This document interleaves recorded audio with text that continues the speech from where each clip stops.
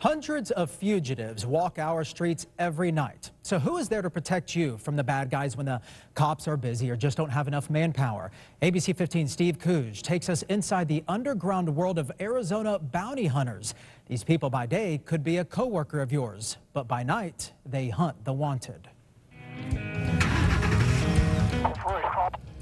Is that a 10-4?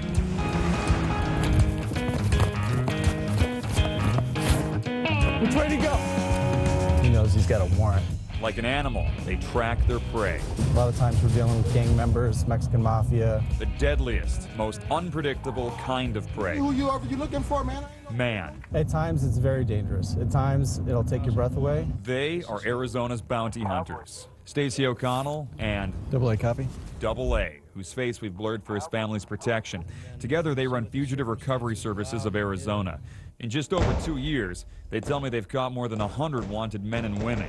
Arizonans in trouble for everything from drug trafficking to murder. Mervyn Walker, $11,000. He bounced 5 or 6 days ago. Every cop in Phoenix is looking for him. Tonight, Mr. Walker here is wanted for robbing a gas station and grand theft auto. The bounty hunters hit the roads of Phoenix, scouting out homes and locations they know he's been. O'Connell and AA always split up. One checks the front while the other goes around back. Yeah, 10-4, go.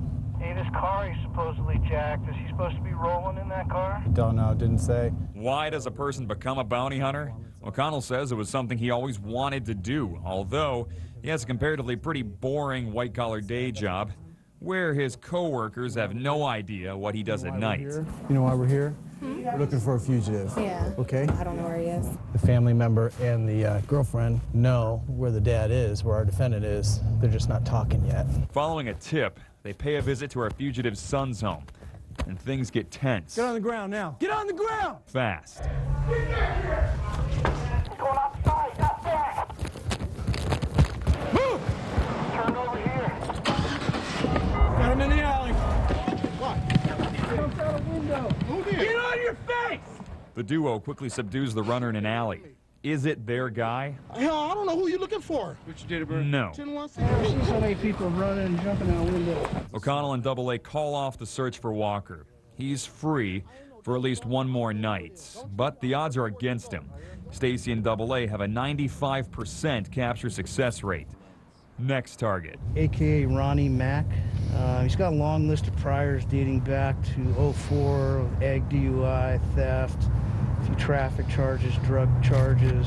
This is his photograph back in 2001. This is him currently. You can see what the drugs have done.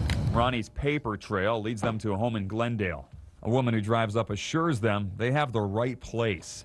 Mac is apparently seeing her daughter. Yeah. She's been missing, and I came to look for her. This is Ronnie's house from here because he didn't show Yeah, up. 10-4. Ronnie, hold up, I need you to do what you need to do. Sit down. Hey, put your hands up. Hands Step up. back. Step back. Step back. Hey, I just wanted to Put your robe on. Previous experience tells us the guy could be hiding anywhere from the attic and the rafters to a bedroom, under a bed, in a closet. Who knows? And God knows what he's got on him. Mac goes peacefully. He knows what bounty hunters are. I dealt with them once before. They're just doing their job. Fugitive handed over to the authorities, bounty collected. One more off the street. And one more for the wall. Steve Kuj, ABC 15 News.